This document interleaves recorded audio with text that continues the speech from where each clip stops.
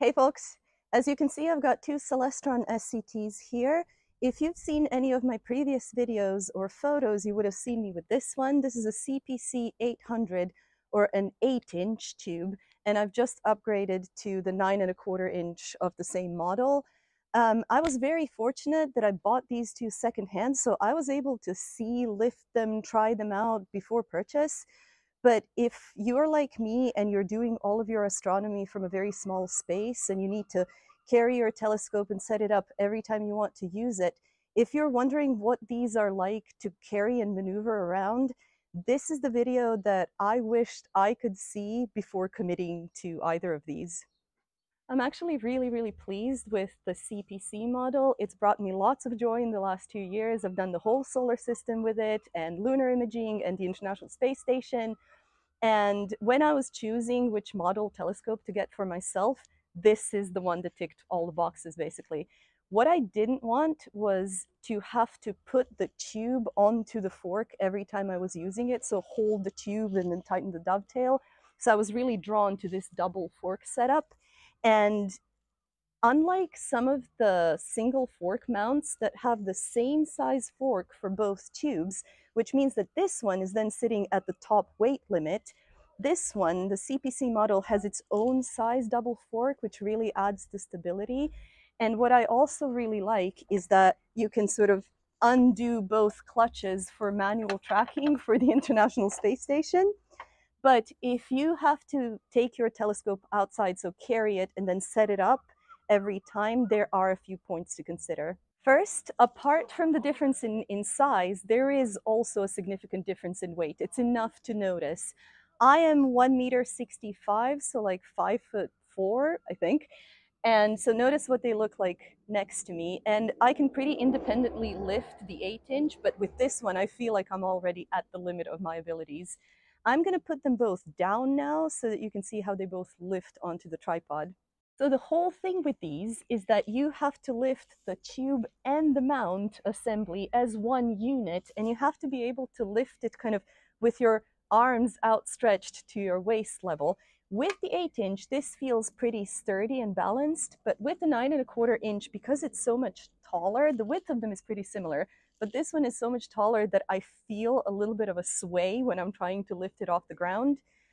There is a really great handle here on one side, and then on the other side, there's a nook where you can put your hand.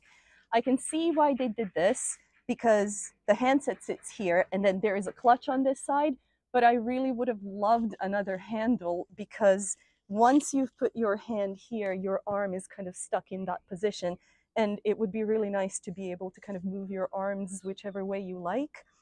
And then once you've lifted them, you still have to be in control, because the middle of it has to go into this pin here before it goes in with these 3 screws. But after that, once it's on, it feels really sturdy. There's no play in the mount. It just feels really solid.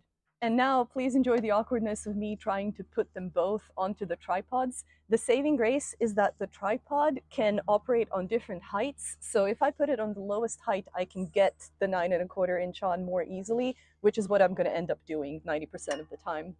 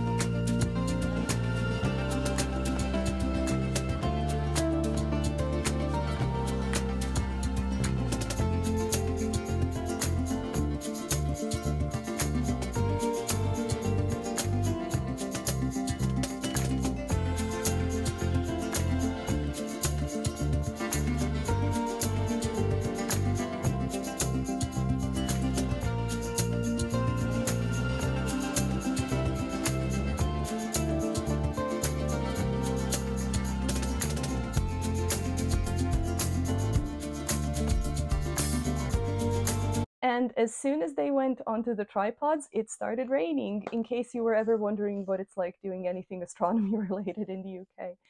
So I'll just wrap it up by saying that the specs for these are available online on the Celestron website or any other retailer website. They're absolutely packed with all sorts of little nice perks. That's why I really enjoy using them. My favorite things are the crosshair finder here. Called me old-fashioned, but I really like a crosshair finder rather than the red dot because I just find it so much more intuitive to use. And the telescope has inbuilt GPS, and it has something called solar system align. So if you're, for example, if your only goal is to be imaging Jupiter, you can align on it, and the telescope will track it well enough to keep in frame while you're imaging. So that's what I end up using most of the time.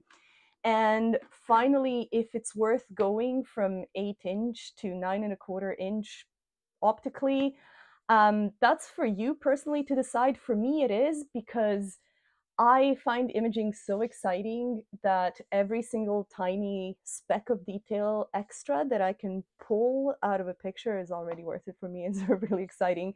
So once planetary season starts here in about 2 months' time, I'm going to be doing comparisons of images that I've taken with both of them. And hopefully you can see what I've gained from the upgrade.